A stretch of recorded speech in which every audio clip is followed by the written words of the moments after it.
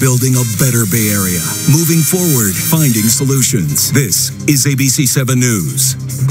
Hi there. Today on Getting Answers, scientists say the climate breakdown has begun. The hottest 3 months in the history of Earth have just been recorded. What does that mean for California?